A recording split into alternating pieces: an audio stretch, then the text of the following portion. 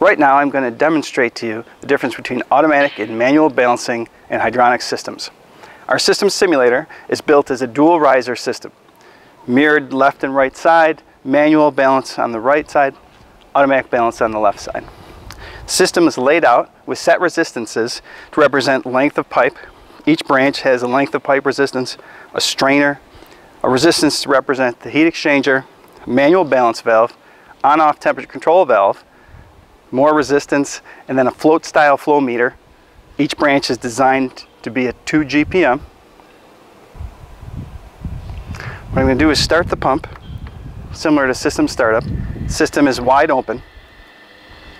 As the pump ramps up, branch closest to the pump has the least resistance, so it has the greatest flow.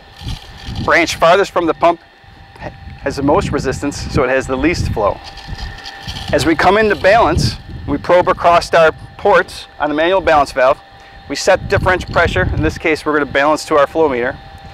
And you'll see that as we set additional resistance to the first branch, we're increasing flow to all the other branches.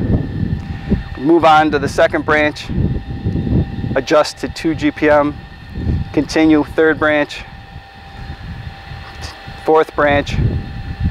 Generally, it takes about 3 balancing efforts to each valve.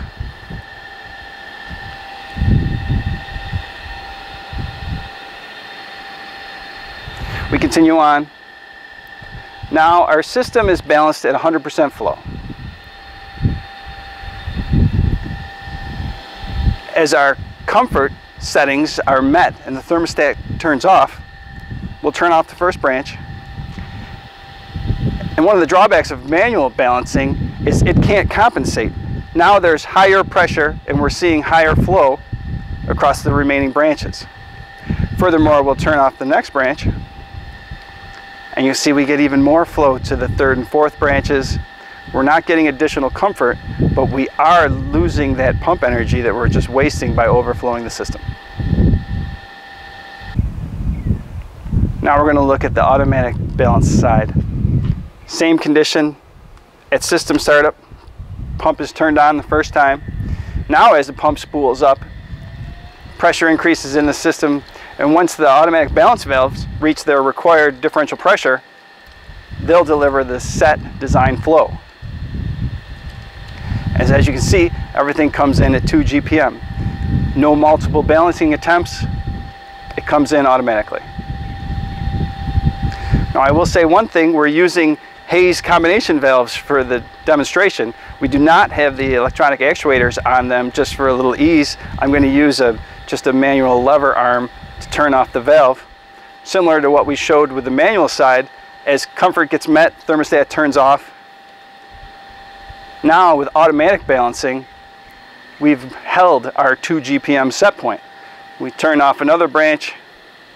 Again, the automatic valves adjust, balance the flow. So now we're at design flow to all the open branches. We're meeting our comfort requirement, and we have that additional energy savings by not overflowing the pump.